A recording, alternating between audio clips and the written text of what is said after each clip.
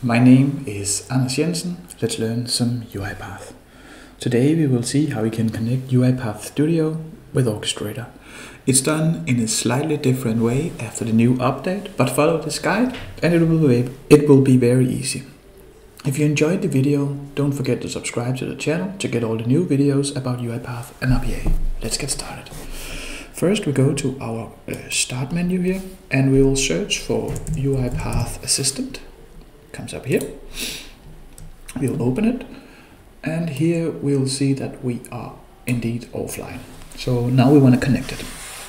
First go to your browser and then type in platform uipath.com like this. Then we have a login screen here. I'll use my login, so let me copy paste that in. And you will of course use your credentials. Then we have logged in, click services and then click your name and default here. And now we are into Orchestrator. First, what we're gonna do is that we'll go to machines here and we'll create a new machine.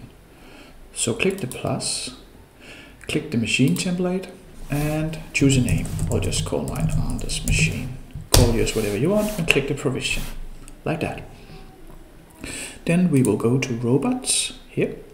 We will click plus, new floating robot, and we will again specify a name. I'll call mine Anders robot.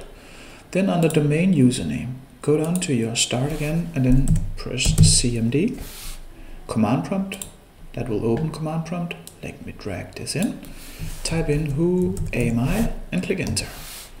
Then you will see a domain and a username here, and that's the one we're going to use. So copy paste that into Orchestrator and click create. Then click environments up here and we'll create a new environment. So click add. This one could be Anders environment like this. Then we will click create. Now mark your robot here and click update like that. Then we will go to our assistant here. We will click the settings icon, click Orchestrator settings. And here we can see that we need to provide it with an Orchestrator URL and a machine key. The URL is just everything in this address up here in your Orchestrator down to your name and the default. So copy that one, paste it into the settings.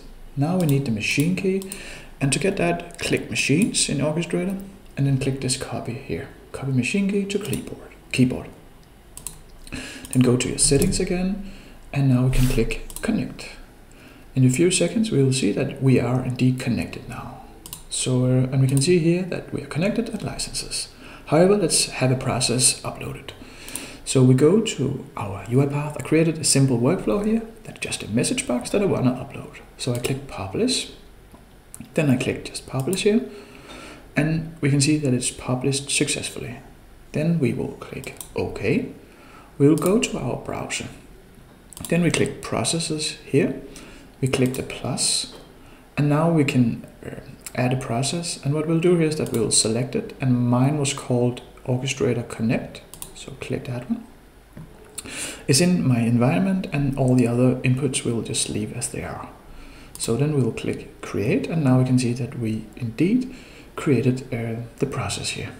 We can go to our UiPath Assistant and see that it's already there. So then we just click this install here. We'll wait a few seconds and now we can run it. So click start. We are starting now and now we can see that the message box comes up. Hey viewers, we're now connected UiPath Studio and Orchestrator. That's it. That's how easy it's done. If you liked the video, please give it a thumbs up and also don't forget to subscribe to the channel. Have a good day. Bye bye.